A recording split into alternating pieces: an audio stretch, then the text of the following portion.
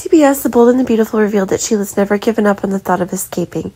Now Sheila no longer has anyone on her side. That did not make Sheila regret it, but made her even more hateful. Sheila doesn't mind being caught like that. Now she just wants revenge. With a strong will to escape from prison, Sheila found a chance to take revenge.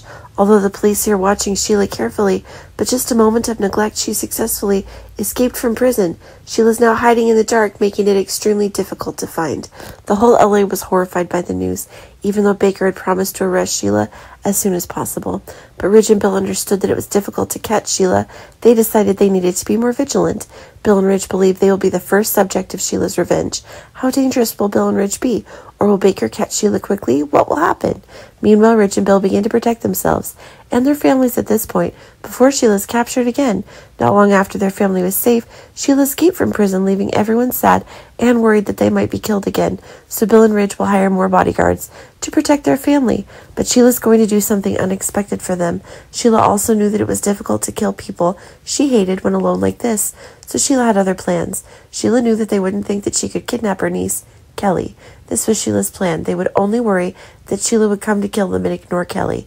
Can Sheila successfully kidnap Kelly, or will Kelly still be safe under the protection of adults, causing this plan of Sheila to fail? When can Sheila be arrested again? Besides, since RJ came to Forster Creations to work, he's done very well. Perhaps the experience when studying abroad has helped RJ have a good capacity as it is now. Everyone was surprised that RJ could do so well. Besides the fact that RJ's business is developing well, he has other things happening and is rumored by everyone in the company. RJ and Paris became close while working with Forster Creations.